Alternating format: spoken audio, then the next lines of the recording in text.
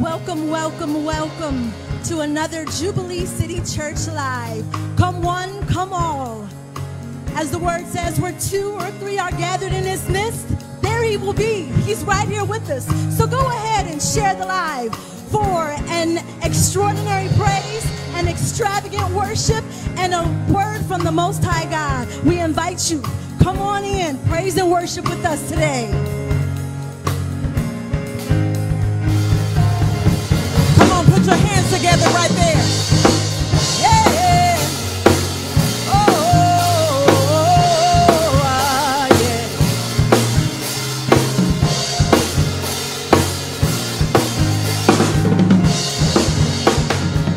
Come on, let's say it together. Say, I'm trading my sorrows, and I'm trading my shame, and I'm laying it down for the joy of the Lord. And I'm trading my sickness, and I'm trading my pain, and I'm laying it down for the joy of the Lord. I'm trading my sorrow. I'm trading my sorrows, and I'm trading my shame. I'm laying it down. I'm laying it down for the joy of the Lord. Hey, I'm trading my sickness. I'm trading my sickness, and I'm trading my pain, and I'm laying it down for the joy of the Lord. Come on, let's say it. Say yes, Lord. Yes, Lord. Yes, Lord. Yes, yes, Lord. Yes, Lord. Yes, Lord. Yes, yes, Lord. Yes, Lord. Yes, Lord. Yes, yes, Lord. Amen. Oh, say yes, Lord. Yes, Lord. Yes, Lord. Yes, yes, Lord. Yes, Lord. Yes, Lord. Yes, yes, Lord. Yes, Lord. Yes, Lord. Yes, yes, Lord. Amen. I've been pressed and not crushed, persecuted, not abandoned, struck down but not destroyed. And I'm blessed beyond a curse, for his promise will endure, that his joy will be my strength. Yeah. Those sorrows may last for a night, but joy comes in the morning. I'm trading my sorrow. Will you trade your I'm trading my shame. We're laying it down. I'm laying it down for the joy of the Lord. Hey, I'm trading my sickness. I'm trading my sickness. Trading my pain. I'm trading my pain. I'm laying it down. I'm laying it down, hey, for the joy of the Lord. Say yes, yes, yes, yes, yes, Lord, yes, Lord, yes, yes. Say yes, yes, yes, Lord, yes, Lord, yes, yes, yes, yes, Lord, yes, Lord, yes, yes, Lord. Amen. Yeah. Say yes, yes, yes, Lord, yes, Lord, yes. I give it all to you, yes, Lord, yes, Lord, yes, yes. I lay it at your feet, yes, Lord, yes, yes, yes. Amen. Yeah. One more time, come on, say yes, yes, yes, Lord, yes, Lord, yes, yes, yes, yes, Lord, yes, Lord, yes, yes, Lord, yes, Lord, yes, Lord, yes, yes, Lord, amen. Yeah. Now we know that morning usually means AM, but we know as for our church people, our AM, our morning time is when God is going to give us victory, all right? It's time for us to arise. It's time for us to awaken. Awaken out of your sleep, for we shall not fear this day and age. We are in a time of joy. We are in a time of victory. And God is saying to wake up, because joy is here. Wake up. So joy is here. Wake up. Joy is here. Wake up. Wake up. Yeah. Joy is here. Wake up. Good morning. Joy is here. Wake up. I said good morning.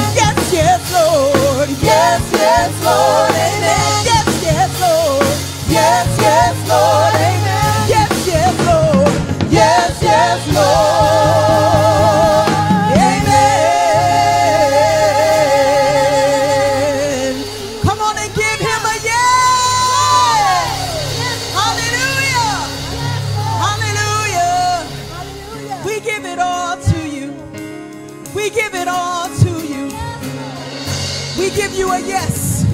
We give you a yes. We will serve you all our days. We will serve you all our days, oh God. And for that we will continue to raise a hallelujah unto you. We give you what belongs to you, Lord. Oh, come on and raise a hallelujah unto him. He's worthy of praise. Oh, I raise a hallelujah in the presence of my enemies.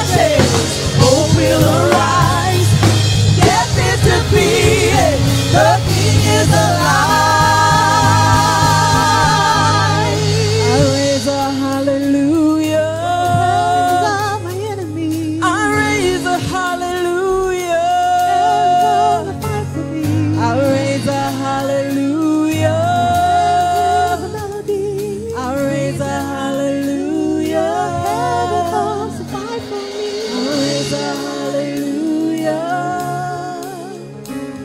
I raise a hallelujah. I raise a hallelujah. I raise a hallelujah.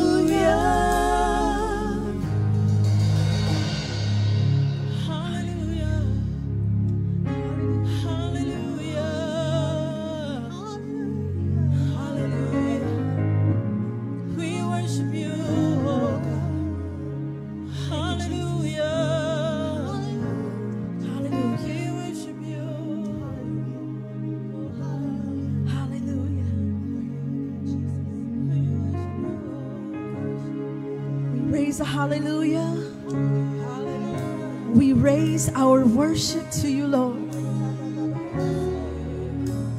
In this moment, God, we ask that you forgive us for any time we've made it more about our worship to you.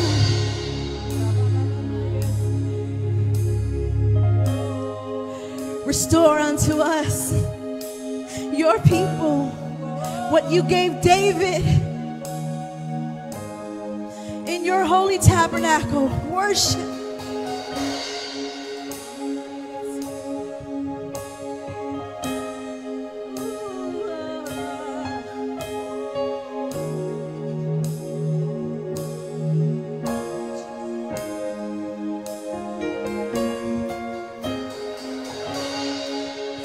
When the music fades and all is stripped away, and I simply come,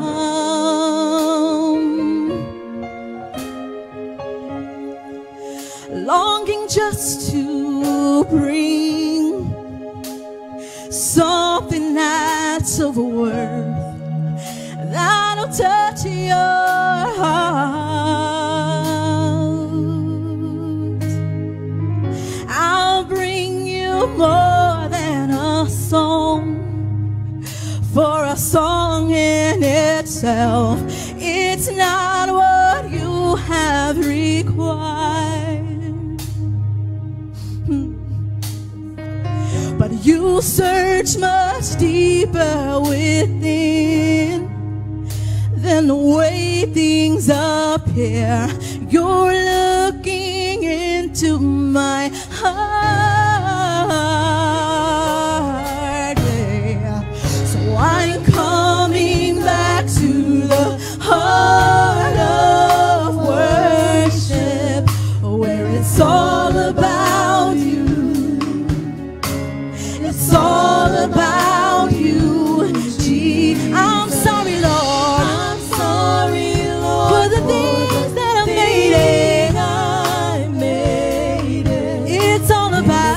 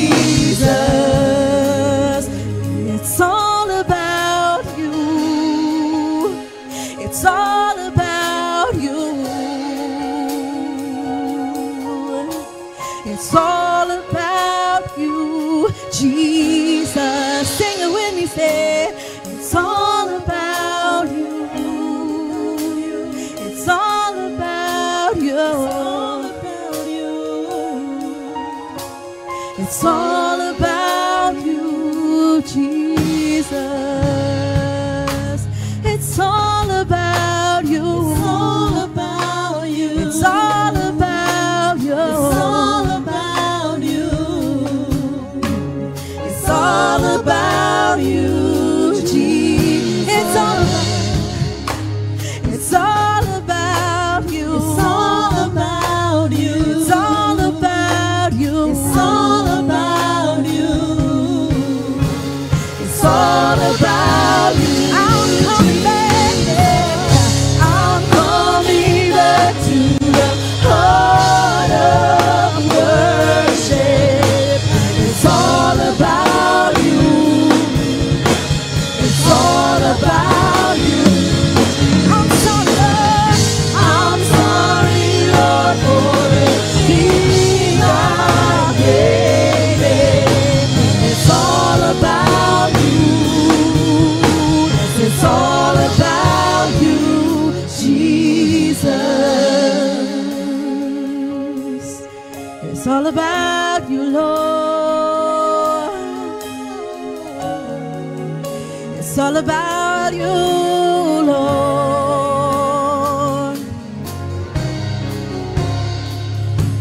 It's all about you, Lord.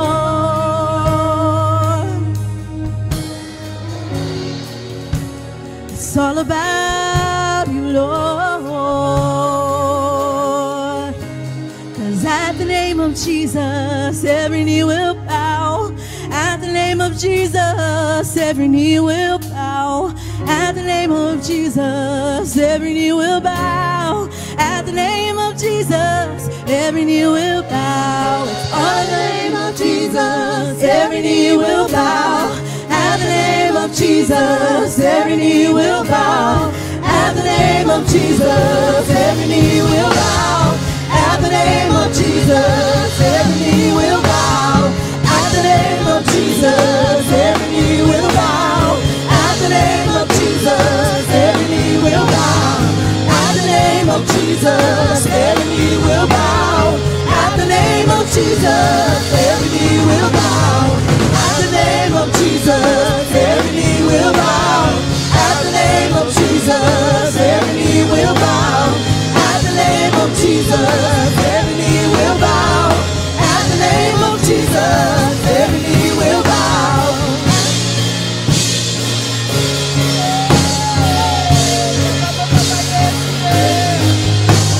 At the name of Jesus, every knee will bow. At the name of Jesus, every knee will bow. 'Cause it's at the name of Jesus. At the name of Jesus. At the name of Jesus. At the name of Jesus. At the name of Jesus. Demons have to flee. At the name of Jesus. Every demon has to flee. At the name of Jesus. Sickness cannot stay. At the name of Jesus. Sickness cannot stay. At the name of Jesus. Every knee will bow. At the name of Jesus. Every knee will bow. At the name of Jesus. Every knee will bow. At the name of Jesus. Every knee will bow.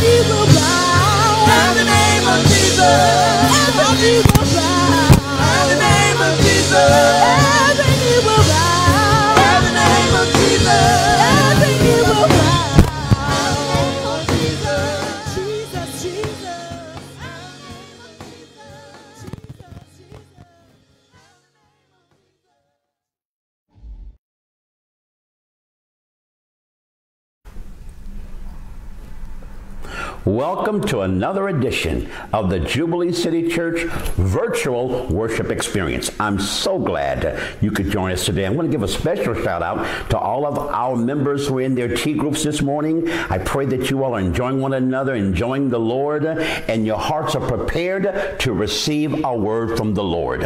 And there's a word stirring in my heart. We're teaching this series right now on extravagant worship, and we're looking at part 4 of this series today. And I just sense this word is going to really minister to you, encourage you, and enlarge your understanding as to what it really means to be a true worshiper. Holy Spirit, anoint your manservant even now to speak as of the oracles of God. I rebuke the spirit of error. I release the spirit of truth and of accuracy. Let this word minister life to your people in such a way we'll never again be the same. In Jesus' mighty name we pray. Amen. So, what is this thing about extravagant worship we've been talking about? I want to look at a passage of scripture out of 1 Chronicles chapter 15. If you recall, last week we left off in dealing with Satan tempting Jesus in the wilderness. And he showed him all the kingdoms of this world and their glory. This is in Matthew chapter 4. We left off from here last week. And he said, I will give you all the kingdoms of this world and their glory. All this is yours if you will bow down and worship me. So Satan is after our worship. He was after the worship of the Lord Jesus Christ, and he told him to get behind me, Satan. Only the Lord your God shall you worship and nobody else. What a profound response to the attack of the wicked one to take his worship. Would to God we understood the devious ways the enemy comes to get us off of our worship to the Lord and into our worship to him. If you're worshiping things in this world, then that means you're bowing to him. Why? Because Satan is the God of this world. So why is he after our worship? Think about this. Before he fell, he was Lucifer. He was the anointed cherub that covered. His whole thing was music, praise, worship, ushering in glory, leading the angelic host into worship. But the Bible says in Isaiah chapter 14, iniquity, self-will, doing his own thing, was found in him. And 5 times in Isaiah 14, he said, I'm going to exalt my throne. I'm going to be like the Most High God. I'm going to sit on the sides of the north. Over and over again, he said, I. He began to exalt himself. So he was removed from his place, his lofty place as a worship leader. And when he failed, God made sure he did not end up on Jupiter or Mars or any other planets in the solar system. God made sure he would end up on a planet called Earth. Why? Because God knew you would be here. And God put a worship anointing upon you. And your job is to worship in such a way that you bring torment to the wicked one. What does that really mean? Can you imagine someone losing a job and then someone else is hired to do their job better than them and they have to watch? So when you worship in spirit and in truth, the enemy is tormented. So he's doing all he can to hinder the worship of the church, us individually as well as the church corporately. A lot of churches, they're into their music, and I'm not putting down music. They have a real tight band and great singers and awesome musicians. I'm not putting any of that down. But if you have all that giftedness without the anointing, it becomes problematical. We're going to be talking about that anointing as it relates to the tabernacle of David, as it relates to doing things after God's due order. So looking at this passage here in 1 Chronicles, forgive me, 1 Chronicles chapter 15. I want to start reading in verse 1, and I'm reading out of the New King James Version. David built houses for himself in the city of David, and he prepared a place for the ark of God. We'll be talking about the ark of the covenant today. And he prepared a place for the ark of God and pitched a tent for it. Then David said, no one may carry the ark of God but the Levites. The Lord has chosen them to carry the ark of God and to minister before him forever. Now, we're talking about extravagant worship.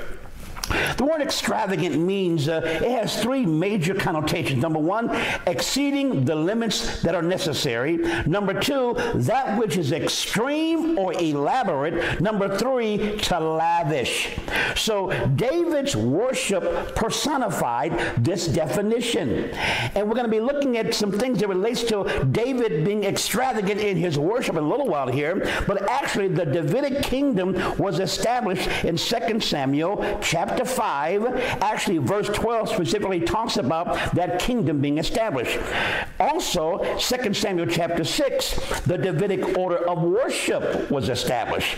In chapter 5, the Davidic kingdom of 2 Samuel. In chapter 6, Davidic worship was established. So when they established that, what happened was they were bringing the Ark of the Covenant, kind of what we just got done reading here in 1 Chronicles chapter 15. They were bringing the Ark of the Covenant back to its rightful place in the city of David. But the problem was, in 2 Samuel chapter 6, verse 3, they put it on a new cart. They made up their own way, their own style, their own persona, as it were, as to how they wanted to usher in the presence of God. This is a problem in the church today. We have tried to put worship on a new cart. Never tell people to worship God in your own way. The only way to worship Him is in spirit and in truth. So we have the body of Christ being engaged in all kinds of styles and genres and new ways of doing things and newfangled ideologies in worship. I'm not doing new things down, but you cannot usher in the presence of God on a new cart. And so many churches have done that and are doing that. Now that has some real deeper implications. When it talks about a cart, it says there a new cart.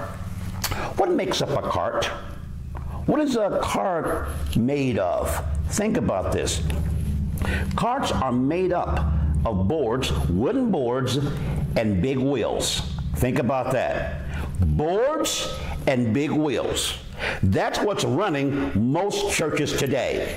Boards and big wheels. And God is saying, I want to usher in my presence. I have a certain mandate as to how I want that done. So in Numbers chapter 7, verse 9, God gives Moses specific instructions on how to move the Ark of the Covenant. It must be borne on the shoulders of those who come out of the Levitical priesthood order. They're the only ones who can handle it. They couldn't touch it. They could bear it on their shoulders. So when they brought the Ark of the Covenant back in 2 Samuel chapter 6, they were singing, they were shouting, they were playing their instruments, they were glorifying God, but they had it on a cart pulled by a yoke of oxen. And at a certain point, as they were moving forward, one of the oxen slipped, and it caused the Ark of the Covenant to fall off the cart, and a man named Uzzah put forth his hand to catch it, because he was assigned to cover the Ark. When he put his hand up to catch it, he violated what God said. God said, do not touch it, number one, and you have to move it on the shoulders of the Levites. When he did, God struck him dead. That's in 2 Samuel chapter 6, verse 7. David was upset, but God didn't care. God had given specific instructions as to how he wanted the Ark of the Covenant to be moved. So the Ark of the Covenant was taken to the home of a black man named Obed-Edom. Isn't that interesting? It was taken to the home of a dark-skinned man, the Gittite, a dark-skinned man. And for 3 months it stayed there, and your Bible says God blessed the house of Obed-Edom. Why? Because of the Ark of the Covenant was in his home. So looking at this, what they did then, they didn't do it after the due order. David got the revelation and began to do it the right way, and that's where we are right now in the passage I'm reading out of 1 Chronicles chapter 15 and verse 2. He says, then David said, no one may carry the ark of God but the Levites. He finally got the revelation. For the Lord has chosen them to carry the ark of God and to minister before him how long? Forever. And David gathered all of Israel. Notice it says here, not just a part of Israel. The Bible says he gathered all of Israel. So when you have praise and worship in the house of God, it doesn't just involve the Levites. They lead as singers, as musicians, which we'll get to in a little while here. But this involves all of Israel. And they gathered together at Jerusalem, later called the city of David. Why? To bring up the ark of the Lord to its place, which he had prepared for it. Then David assembled the children of Aaron, the Levites, the sons of Kohath, Uriel, the chief, and 120 of his brethren, of the sons of Merari, and Asaiah, the chief, and 220 of his brethren, of the sons of Gershom, Joel, the chief, and 130 of his brethren, and the sons of Elizaphan, Shemaiah, the chief, and 200 of his brethren, and the sons of Ebron, Eliel, the chief, and 80 of his brethren. These are all of those going to be involved in leading, in singing, playing instruments, shouting, dancing, and leading God's people. Verse 10, the sons of Uzziel, Abinadab, the chief, and 112 of his brethren. And David called for Zadok, my God, and Abiathar, and the priests, and for the Levites, and Uriel, and Asaiah, and Joel, and Shemaiah, and Eliel, and Abinadab. He said to them, watch this, you are the heads of the fathers, the houses of the Levites. So once again, this follows the order of the Levitical priesthood that God had set up with Moses. And God wasn't about to change his mind because of David. So now David is getting it right. You are the heads of the fathers, the houses of the Levites. The next thing he says to them, get this, sanctify yourselves. You and your brethren. In other words, I need all y'all to be sanctified. Don't you go near no music. Don't you go near no instruments. Don't you try to sing. Sanctify yourselves. We got a bunch of folk playing instruments, singing songs, going to lead God's people in praise and worship, and they have not sanctified themselves. That's the key to the anointing. Our problem is we can't differentiate between what's anointed and what's gifted. So we love gifted people. They bless us. They bless our soul. You heard folks say, oh, I love to hear her sing. Every time she sings, she just bless my soul. I'm not putting that down. We got to get past that, y'all. We got to go into the realm of the Spirit. We need worship that captivates us in the realm of the Spirit, where we worship him in spirit and in truth. So he says here, sanctify yourselves, you and your brethren. All y'all get right with God, that you may bring up the ark of the Lord. In other words, if you're not sanctified, don't you go near that ark. Don't you try to usher God's people into his presence if you have not sanctified yourself. The Lord God of Israel, to the place I have prepared for it. For because you did not do it the first time, meaning they didn't go after the due order, the Lord our God broke out against us. We don't want God breaking out against people today. I dare say probably that's already happened. When God says, I'll have none of this. When God says, Ichabod, my glory cannot be here. When God withdraws himself, he's broken out against us. Now watch this. Because we did not consult him about the proper order. That's how verse 15 ends. I'm sorry, verse 13 ends. Verse 14. So the priest and the Levites, they followed David's instruction. They sanctified themselves to bring up the ark of the Lord God of Israel. And the children of the Levites bore the ark of God on their shoulders. That's what God originally instructed from Moses. By its poles, as Moses had commanded, according to the word of God. Then David spoke to the leaders, the Levites. Why? To appoint their brethren to do what? Watch this. To be singers, accompanied by instruments of music, stringed instruments, harps, cymbals, by raising the voice with resounding joy. My God. So the Levites appointed Heman, the son of Joel, and the brethren, Asaph, the son of Berechiah, and of their brethren, the sons of Merari, Ethan, the son of Cushahiah, and with them the brethren of the second rank. So there was a first string and a second string. There was the first level of singers and musicians, and then there was a second level of singers and musicians. So now the brethren of the second rank, it says here, were Zechariah, Ben, Jahaziel, Shehemiah, Jehiel, Unai, Eliab, Benaniah, Messiah, Mattaniah, Elipahela, wow, Micaniah, Obed-Edom, Jehiel, the gatekeepers. Then it says the singers, Heman, Asaph, and Ethan. What were they to do? They were to sound the cymbals of bronze. Zechariah, Azael, Jehohammeth, Jehiel, Unai, Eliahab, Messiah, Benaniah, with strings according to the Halamoth, Mattaniah, Eliphaz, Machaniah, Obed-Edom, Jeziel, Azaziah, to direct with harps on the Sheminith. And watch this next one, verse 22. And Chenaniah, leader of the Levites, was the instructor in charge. There had to be somebody in charge. There had to be someone who was the point person, the leader. So when someone right, David was going to talk to Eliab and Nathaniah and all those other people. He's going to talk to one person, and that's this person talking right now. Chenaniah, he was the leader of the Levites. He was the instructor in charge of the music. Verse 22 ends by saying, because he was skillful. He wasn't trying to figure this thing out. He wasn't trying to develop his skill. He was already there. So he was over everybody, all these folk with these crazy names, I just got their name in. One guy was over all of them. Why? Because he was skillful. Zechariah, Elkanah were doorkeepers of the ark.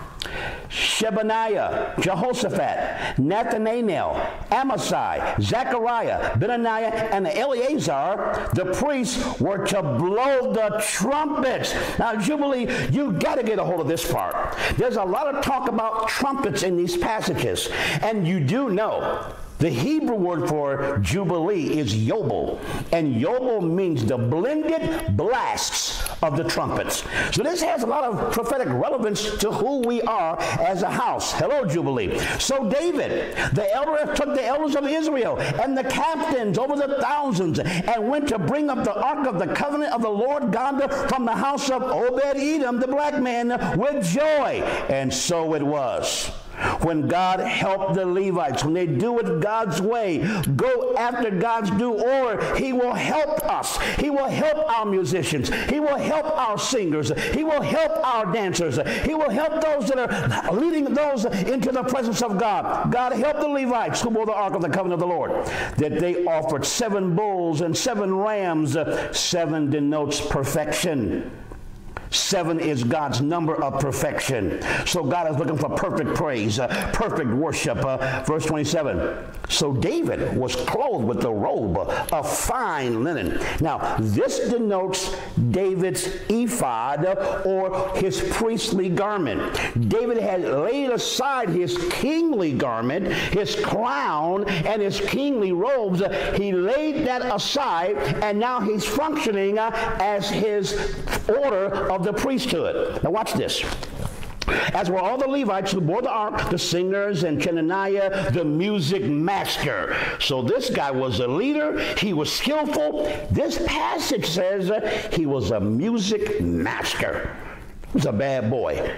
We got to raise up some more of them right now in the present day church. It's a part of restoring the tabernacle of David. We got too many good musicians, and Detroit, trust me, is flooded with good musicians. They can play keyboards, they can play drums, they can play guitars. They are highly skilled, and we want that. But we need them to be anointed. We need them as David instructed them, the Levites, sanctify yourselves. Get in the presence of God. Have an intimate relationship with God. Be endowed with who he is. Be enamored with him. We want them to have extravagant worship in their private life so they can lead the saints of God corporately into extravagant worship. There is no way. Carnal singers, worldly singers, carnal musicians, worldly musicians are going to lead God's people into the Holy of Holies. It does not work that way. And God gave specific instructions. When they violated it, it cost a man his life. They had to do it after the due order. I hate saying this. I don't even know if this has already happened. There could be people who are dead right now in the house of God because we didn't do things after the due order. Intentions were good. You do know when they were bringing the ark back, they had good intentions. Uzzah, who put his hands up to touch the ark, he had good intentions. But that didn't mean anything to God. God struck him dead on the spot. You think God's changed since then? No. He takes this thing still to this day very, very seriously. So look what happens here. Thus all of Israel brought up the ark of the covenant of the Lord with shouting and with the sound of the horn and with the trumpets, hello Jubilee, with cymbals and making music and stringed instruments and harps. I mean, all this is going on. All this dancing, singing, clapping, shouting, drums, trumpets blowing, people shouting. I mean, this is quite a scene. This should be what happens in our church every time we come together. This should be all systems on go. Everybody's caught up. Everybody's focused on the King of Kings and the Lord of Lords. I wasn't going to read this verse. This wasn't in my notes. I was going to stop at verse 28, but I got to read verse 29. And it happened. And it happened. What? As the ark of the covenant of the Lord came to the city of David, that Michal, Saul's daughter, who was David's wife, looked through a window and saw King David whirling and playing music, and she despised him in her heart. You got to know there's some haters out there. When you are really into worshiping God with all of your might, extravagant worship, giving God your all just like David did, leaping and shouting and dancing and praising, don't care how you look, don't care what folks think about you, there are going to be people looking out the window. The window denotes a perspective. So there are people that have a certain perspective when they see you going all out for God. Don't let them hinder your praise. Don't let them get in the way. You keep on shouting. You keep on dancing. You keep on getting the victory. Where you're sitting at right now, you ought to just shout glory right now, right where you're at. Lift up holy hands right where. Don't care about the folk all around you. You are worshiping the King of Kings and the Lord of Lords. So now, this is a part of the restoration of the tabernacle of David. I want to look at 2 Samuel chapter 6. Verse 14. 2 Samuel chapter 6, verse 14. Look at this. This is powerful. This is another rendition in the scripture of what we just got done reading about, where David is ushering back the Ark of the Covenant to its rightful place. And once again, verse 14, 2 Samuel chapter 6, verse 14. Then David danced before the Lord with all his might, extravagant worship. And David was wearing a linen ephod. So David and all the house of Israel brought up the ark of the Lord with shouting and with the sound of the trumpet. There it is again. This trumpet thing keeps coming up in the Bible.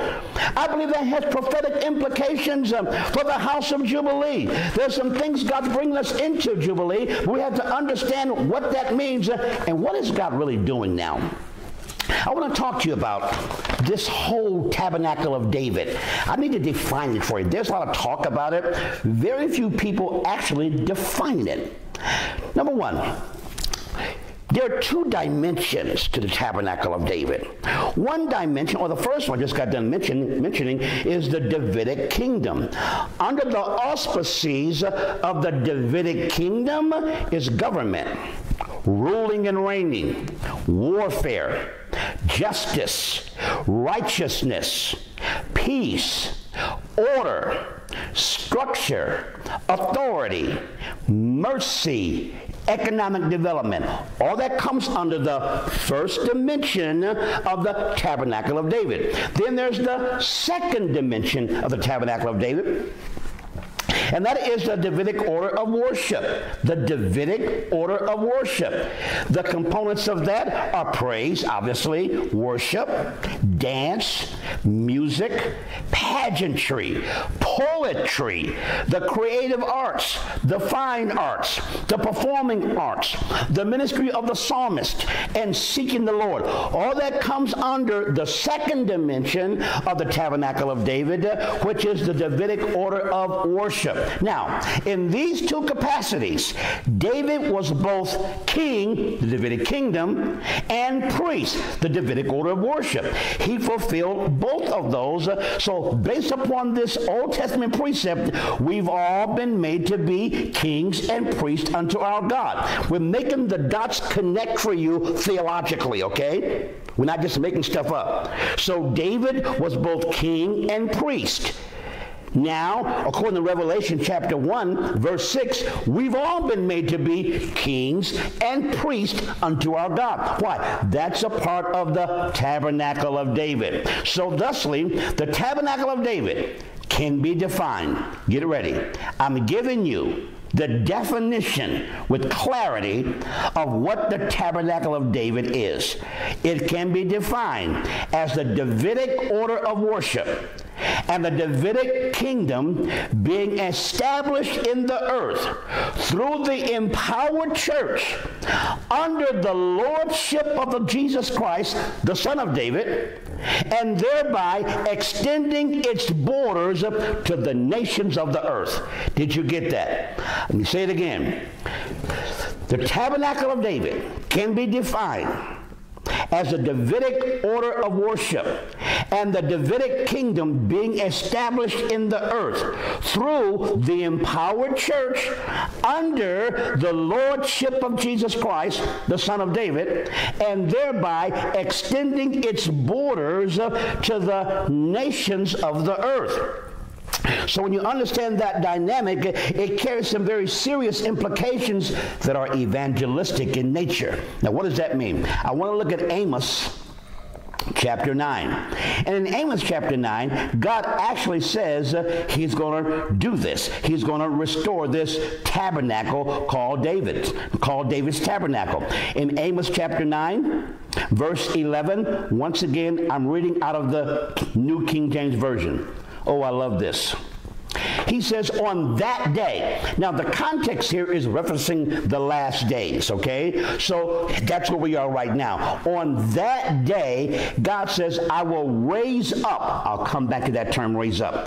The tabernacle of David, which has fallen down. So now, church, it has been fallen down. We're not doing the way the due order explains that I just got done reading to you. We don't raise up and train holy, godly, anointed singers, musicians who have sanctified themselves. We have no longer ushered God's people into his presence under the auspices of the Ark of the Covenant, which denotes God's glory, God's presence, and the apparentness that God is there. God dwells here. So it's no longer in a building. It's no longer in some material made by man. Now it's among his people. So he says here, he's going to raise that up and repair its damages. So we're in a time right now where God is repairing those areas of the church where we begin to get off in our worship. We're worshiping worship. We're worshiping things. We're so caught up in doing it the right way with technology and sound systems, and we put so much energy and time to make that right and miss the essence. Now the tail is wagging the dog. So now he's raising it up. Now he's building it back up. He's raising up its ruins and rebuilding it as in the days of old. Why? Because he wants us to possess the remnant of Edom. Why? And all the Gentiles, my God, who are called by my name, says the Lord, who does this thing. So God is saying there are Gentiles, people who don't even have a covenant with God, people who have never been saved. Now, why is this important? Under the old covenant, with the Ark of the Covenant, the Mosaic Law, that was only for the children of Israel. It was not targeted towards anybody else. God said, I'm going to make you a kingdom of priests. I'm going to lift you up above all the nations of the world. You are my specific treasured people. God was intentional about that. That was under the tabernacle of Moses. Under the tabernacle of David, the walls have come down. Now the Gentiles can come in. Now people that have no covenant with God whatsoever. God is going into the different spheres of the world, and there are people who don't even know, but they've been called by his name. God chose them before the foundation of the world, and they don't even know it. He's going to use the tabernacle of David to do it. One of the elements of that will be the music, the praise, the worship, the music, the dance, the poetic flow. All of that's going to invade every sphere of culture and society. And there are people who aren't even born again. There are people who ain't thinking about God. When they hear this, why? Spirits travel on the wings of music. So when you have an anointed musicians, an anointed singer, and they begin to play, and they begin to sing in the marketplace. I have seen this work firsthand. I know this work. We've taken praise and worship in malls. I remember, before I got in ministry, I used to work for a company called Ford Motor Credit Company. And I did a lot of intervention between Ford Motor Company, Ford Motor Credit Company, Ford Land Development. And there's a mall called Fairlane Mall. And Fairlane Mall was developed by Ford Land Development Company. And when I worked at Ford Motor Credit Company, I remember when they first opened the mall, they let us salaried employees go and do a walkthrough. And no one else could get in. You had to show your ID. But we did a walkthrough. While I was walking through the mall, I saw this little area outside of Sears. It was like a little play area for kids. People could sit there and have coffee, whatever. This is back in 1976, y'all. And I thought it would be great. Back then I sang with a gospel group called the Followers of Christ. It was an all-male group. We sung a cappella. I went to the management of Fairlane Mall, and I asked them, can I do a concert with my group in the mall around the time that you all open up? And they met, and they gave me a call to my office, says, yeah, you can come over. So I signed the contract. They gave us some specific instructions, and I told my group, we scheduled it, and we went to that mall, put our loudspeakers up, and began to sing glory unto God, begin to give him praise and worship. All of a sudden, the entire mall gets arrested. People were walking coming down the escalator, standing all up on the upper level, and people were lifting up their hands as we were singing and glorifying God. Why? We arrested the atmosphere. Understand, Satan is the prince of the power of the air. And when the church begins to get outside the four walls, part of this pandemic thing, he wants us to get outside the four walls and take this glory throughout the streets. Take this glory in the park. Take this glory in the mall. Take this glory out in shopping centers. Take this glory and reach the Gentiles. That's what this verse is saying. Now, how does this work? He said he's going to raise it up. This term here, raise up, in the Hebrew is one word in the Hebrew. He says he's going to raise up its ruins in verse 11. Raise up in the Hebrew is one word. You ready for this? It's the Hebrew word Gwyn, spelled Q-U-W-I-N. Raise up in the Hebrew is the word Gwyn, spelled Q-U-W-I-N. Here is what it means. My God. It means to arise with strength. It means to come on the scene with vigor. It means to become powerful. It means to be fixed, to be valid, to be proven, to persist. So this word carries the idea of something that once was functional is now being made functional again with vigor, with strength, with power. That's how David was. David wasn't no weak little pushover. David wasn't the kind of person you want to tick off. Trust me on that. David was a mighty warrior, but David was a mighty worshiper. You could call him a worshiping warrior. So now God said, I'm going to raise up this tabernacle of David. It's been torn down. My people have lost their vigor. My people have been victimized by religious ideology. They don't worship in spirit and in truth. We don't have musicians that when they hit the keyboards, all of a sudden demons start screaming just because of the way they're playing. Now, a B-flat chord is the same as far as how it sounds to the natural ear if a sinner is playing it or a believer is playing it. But it depends on the tree that's bearing the fruit. What does that mean? A corrupt tree can only bear corrupt fruit. A tree that's holy, that has holy branches, will release fruit that's holy. So when a drummer is holy, when he beats, something is happening. Every time he hits that beat, boom, boom, boom, boom, demons are trembling. I'm talking about minstrels. I'm talking about those that have an anointing. They've been dipped in oil. They have an anointing upon them. And when they play with this vigor. They play with this strength. They play violently. This is how we're going to come against the powers that be. The kingdom is suffering violence, and the violent take it by force. So I'm giving a clarion call out to every singer, all the psalmists, all the musicians, all the keyboard players, all the drummers, all the guitar players, all the horn blowers, all the musicians. I'm calling for all the dancers. Consecrate yourself. Sanctify yourself. It's time to go to a new level. We're taking music back. We're taking dancing back. We're taking everything the devil has stolen. We are taking it back. It belongs in the church. Well, that's the devil's music. The devil don't have no music. He has perverted what God created, and we've been okay with it. Well, what about all that hip-hop stuff? The devil didn't invent that. Rhythm and poetry, David did that. The Psalms are rhythm and poetry to music. David did that a long time ago. We're going to see next week. You don't want to miss next week. David invented instruments. We're going to share something about what David did and what that's required in today's church. We'll get to that next Sunday. You don't want to miss next Sunday. But please understand, Satan has no music. All he can do is pervert. So now God's moving the church into a new dimension. It's called the high place of praise, the high place of worship, the high sound, where we're piercing the darkness and confronting and assaulting the ruling principalities.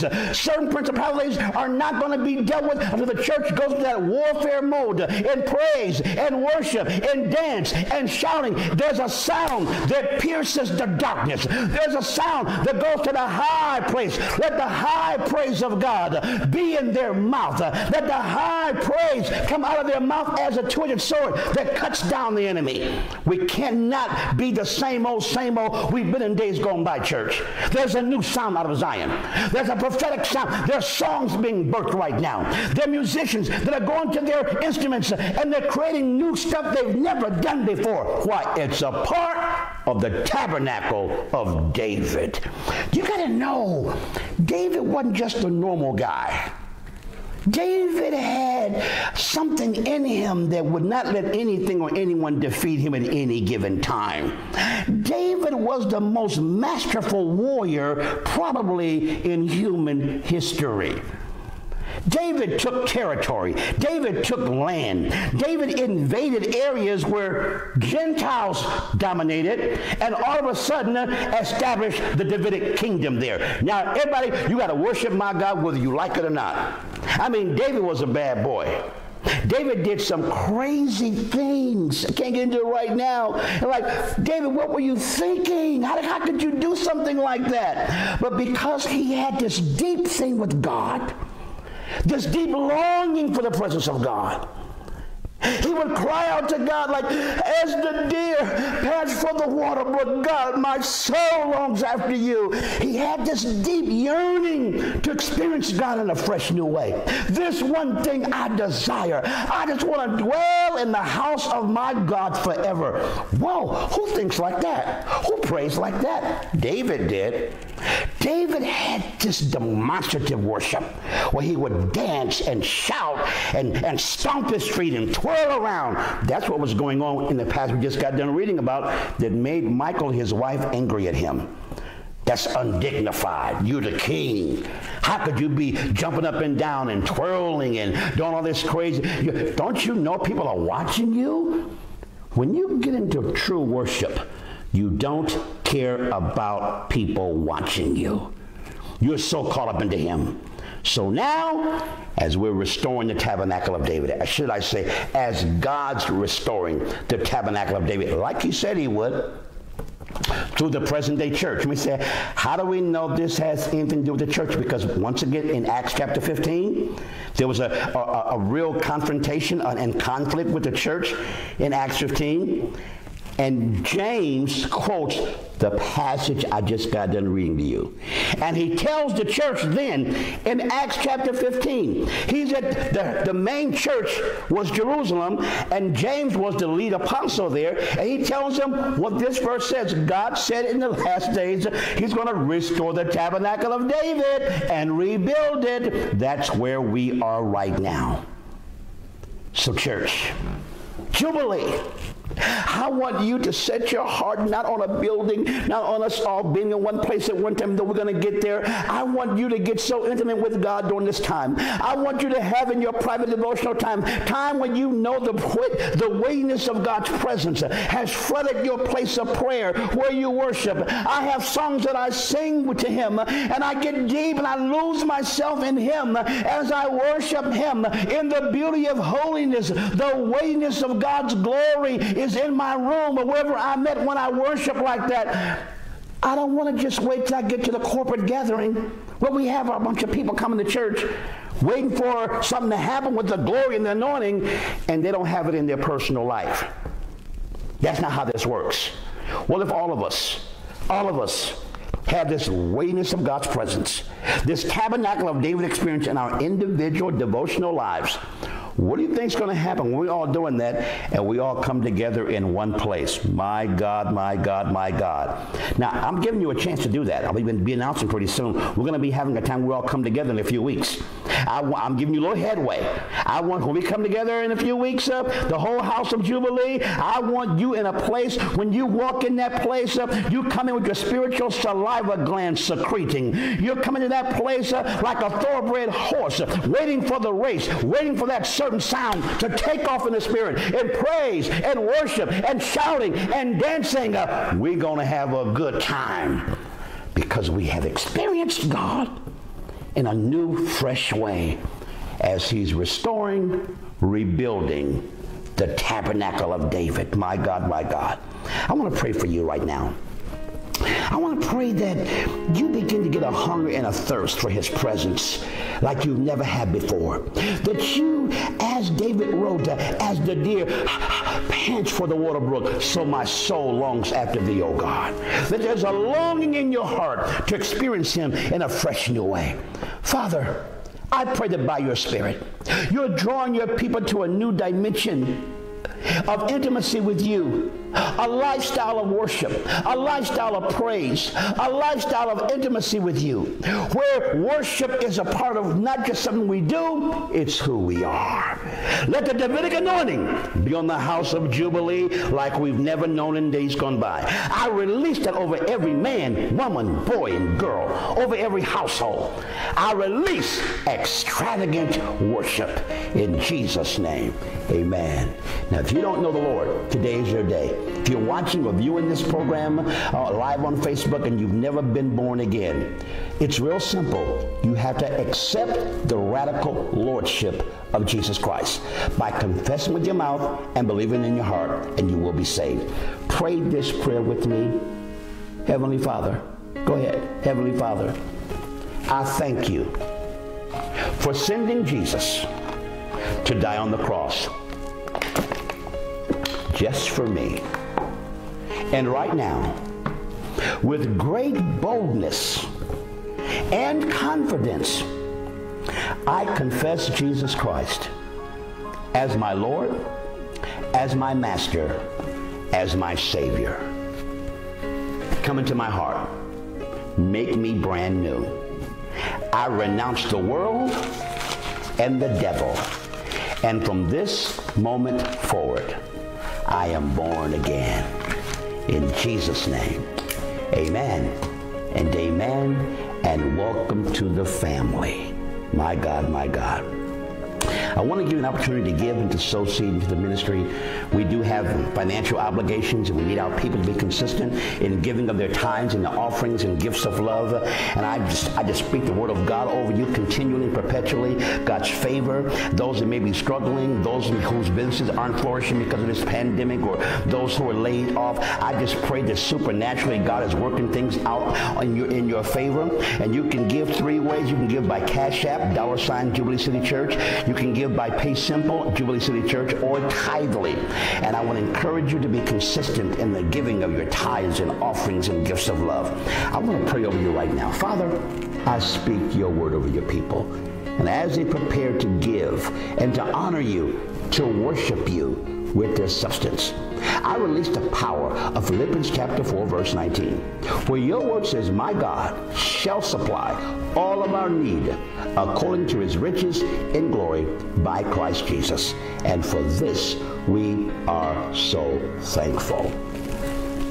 I mentioned in the context of my message that we're going to be getting together pretty soon, the whole church coming together, as 1 Corinthians chapter 14 speaks of. We're going to be meeting at the Victory Ranch on September, I believe it's the second Sunday, I believe it's the 13th, and we're going to give you all the details about that in the coming weeks, but I just want you to put it in your calendar. We won't be meeting in homes on that Sunday. That's the second Sunday of September. It's the Victory Ranch in Northville. We'll give you the address. It'll be on our website at jubileecity.org, but I'm going to be making an announcement for the next few weeks leading up to it. Don't worry about it. Just put it on your calendar. We'll be meeting on that morning. I'll give you the exact time next week. We're working all the details out right now, but please, we need the entire church to be there. We're going to be shouting, dancing, worshiping, praising our God. We'll give you more details on protocols, all that good stuff, but please, I look forward to seeing you then. What a time we've had together today. Praise and worship. I pray this word ministered to you. I pray this word had relevance to you. I pray this word penetrated your heart to cause you to be birthed in a new dimension of extravagant worship. I look forward to seeing you next week. Until then, God bless.